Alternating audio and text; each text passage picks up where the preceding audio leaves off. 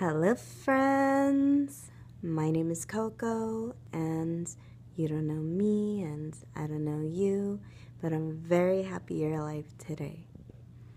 Have you ever had a moment in your life where you felt this determination, like you were gonna get something done, whatever it was, you felt so determined that you were gonna accomplish it no matter what the case was?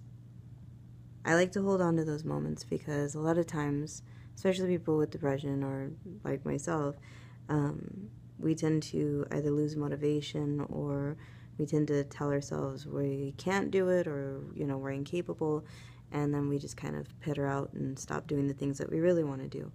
But I like to hold on to those moments when I was determined because then it shows me that I do have it in me, that I do have that little spark that tells me I'm not going to quit and I'm going to keep going. So I hold on to those moments, and when I feel like I don't think I can do this, if I feel like, I don't know, I'm just not good enough, I try to force that little bit of determination out and say, because if I really want to do this, if I really want to get this done, I'm really going to get it done. And if I could have been determined before on some menial task, like a work-related task or, chores or things like that, then why can't I put that same determination and that same effort to something I really want to do, right?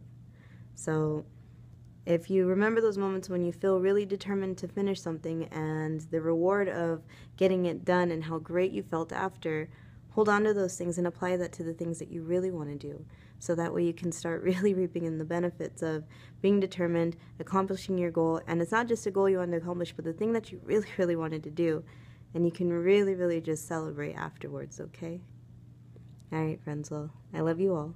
Do the best you can. That's all that anybody asks for. And remember, I am very happy you're alive today, okay? Have a good night, and I'll see you tomorrow. Bye-bye.